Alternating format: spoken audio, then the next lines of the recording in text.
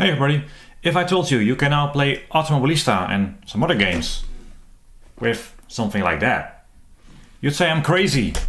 April Fools, man, but it's not even the 1st of April. No, it's actually true. Thanks to the guys at Crewchief. Well, they had a few days off, I suppose. You know, you're a genius, what do you do? You make a VR plugin for AMS. And my mind is blown, so thanks a million and then some more to the guys at Crewchief. Iron Wolf, which I hope isn't his real name. That's going to be weird on first dates. And Morton, he did a lot of work as well, and I'm sure I'm missing some people. So guys at Crewchief, thank you very much. It's amazing. The support is awesome. It's native, and being an older game, the frame rate can be quite good and performance is fine. But there are some tricks and tips involved for getting this to work properly. So in this video, I'll install the plugin, walk through some of the settings and see if we can get the best experience. So in short, if you like AMS and you're VR no buy, well, get back to AMS because it's can't stress enough. My mind is blown, it works perfectly. So the first order of business is to shrink my face.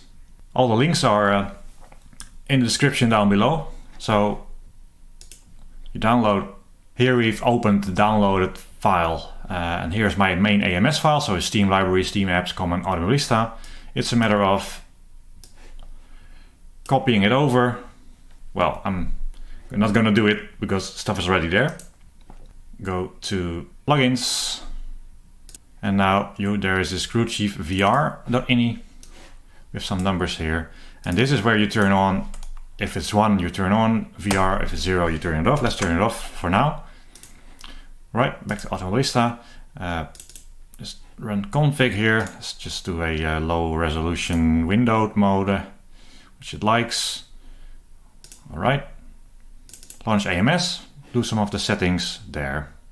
So now we're in AMS. Let's go to the settings and display. And here you have exit confirmation. You have to turn that off, so don't forget that. And also the field of view. You have to increase this, otherwise sometimes if you look, you move your head around, you'll see like a tire disappear because it doesn't understand that it has to render it. So this value has to be around 90. With my Pimax I still see things disappearing, so I got it at 98, that's fine. So those are some in-game settings. Another thing or two to look at here is lock to horizon. So this is going to be subjective, but lock to horizon doesn't really lock the view to the horizon. we were really good at naming things at Ryzen Studios. It's sort of lens stabilization, right? So if you go over bumps, then the camera doesn't orient, like doesn't do that as much. And I find it too stiff if you turn this completely off. So let's play with that if you want, but I tend to leave it at 100%, which is slight sort of less stiff regarding how your view is in the car. I prefer that. Something to play with. That's most of your thing here. If you have issues with performance, I always have shadows at medium. The rest is fine, but shadows, they can be a frame rate hit, so that's one of the things to lower. I've heard people set a frame rate limit. Well, it will be limited to your headset anyway. But you can always limit it here. I don't know if that actually makes a difference. So limit this to a little bit more than the refresh rate of your headset, and then you're probably good to go. So shadows medium, make sure to have that exit confirmation off, and that should be good. And also don't use a too high resolution here for your AMS, because it might make it impossible to click certain things. So once you've done that in game, that's good, but there are still a few more things we have to look at. So another setting worth looking at is in your Documents folder. You find Automobilista, user data, then there's your name. I haven't changed this since the last race I did with Jimmy and some of his friends. So this is me. And then you have your player file, your name PLR. So let's open that. What are we going to do here? I find it really disconcerting when the view has like fake shakes. RF2 tends to have that. AMS has that by default. It's meant to give you some sense of speed, but it's annoying. So look for cockpit vibration mult 1 and mult 2, 0 those. What this basically does is high speed camera shake that I haven't even checked, because I've always turned this off, if it still applies with the VR plugin. I think it probably will. So turn this to 0 and you don't get fake, like you're on a cobblestone road even though you're on a smooth track. So 0 these two mults, mult 1 and mult 2. That's one interesting thing you have to do to improve the experience, in my opinion. And while you are there, there's also controller.ini. And here, if you use a Bodnar system, OSW, SimuCube, these wheels, they often use the default Windows driver for force feedback. And this can, I don't know really who is to blame here, the way the game is programmed, the way this default driver checks the force feedback. There are some issues there. And I found this to be a major performance hit. So, skip updates. If you scroll down to the force feedback section in your controller ini, so the one in your player folder, then you'll see skip updates. And if you set this number at 7, you get 90 Hz, up to 90 Hz force feedback. Now, before you start thinking, hey, but I always use 360 and it's way better. Actually, probably 360 never is 360. We really try to make the force feedback rate quick, but I think at the end, we did some testing later, we found out still somewhere it is limited to the frame rate, right? So it doesn't matter if you turn this to 1, you think you have 360, but you probably still only have the force feedback rate of your headset. But if you turn it to 1 and you have one of those wheels that uses the default Windows driver, you get big chugging. Weirdly, the timing indicators, when I use FPS VR, very useful to check your performance. The CPU and GPU are only taking 6-7 milliseconds, but it's still very stuttery. So this creates a load somewhere in the driver loop, whatever. Doesn't work well on my system. So 7 for 90 Hz. And I guarantee you won't feel a difference, because you probably will never have more than 90 Hz force feedback anyway, and it's still fine. So if you play with the menus in AMS, it will now not say 90 Hz, it will say 360 Hz. So it has to be level 1, pure, low. So this has to be 1 and this 7.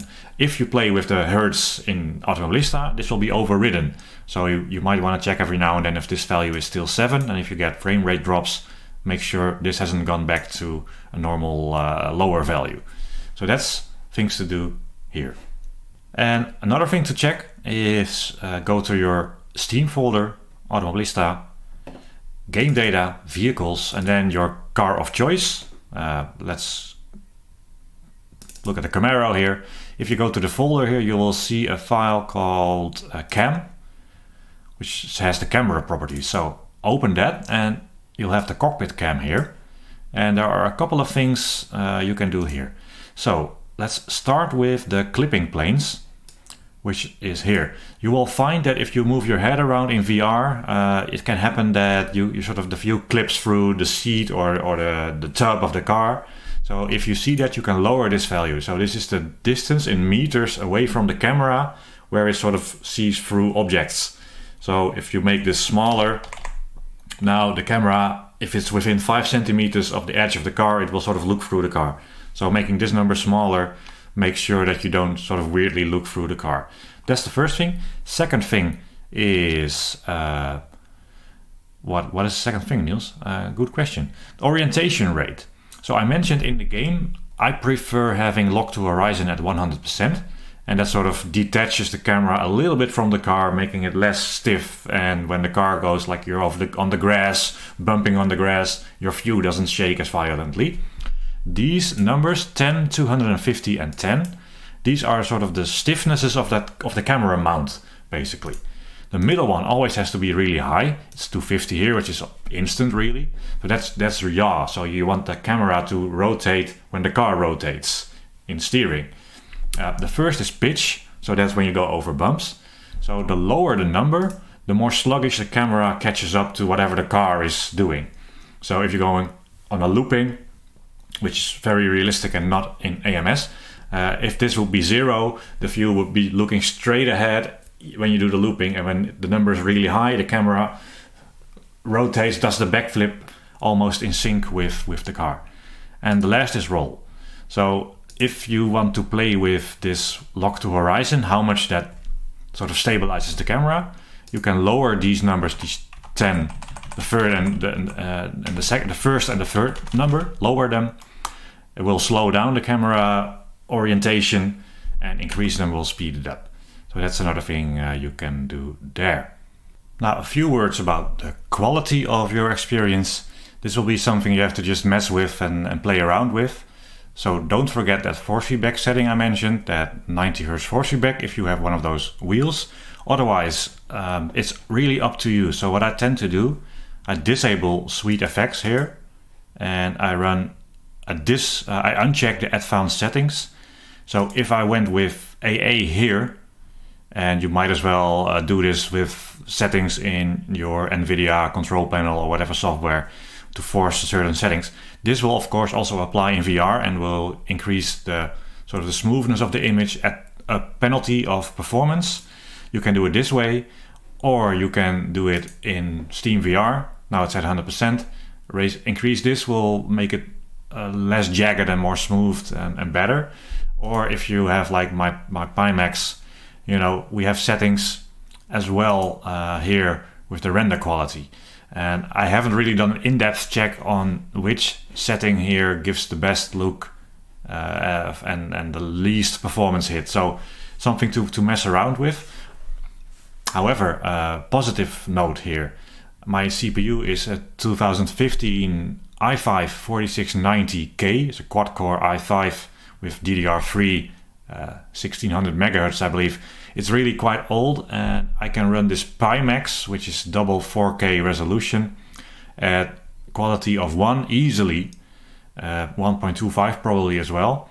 It's the force feedback that limits my, strangely just the way this works, limits my quality that I can reach. But 1 or 1.25 is fine. I never drop below 75 frames per second, which my Pimax does. So it's fairly light. Just make sure, tweak it with these settings, and make sure the force feedback isn't running too fast if you have one of those wheels. Then performance is fine. So now everything is set up. We can start AMS. However, let's make sure we apply VR rendering. Save. You can start it from Steam or just from the folder. I tend to do it here. Let's see. Right, so now in-game, we've got the settings done. I've been tweaking this amazing formula forward with some data and some slight existential issues I'm having with how cars should handle and stuff like that. But we will do another video about the actual headset. But here we are in VR, and it works just fine. It's really cool. It's mind blown amazing. So definitely guys, check this out. It's totally awesome. And thanks again to the guys at Crewchief for putting what must have been hundreds of hours of their spare time into making this work. It feels super native, super amazing. I keep repeating myself, but it's still amazing. I can't get over it. So try this out. It's amazing. Do it now. Get a VR headset. Words of wisdom. Bye bye.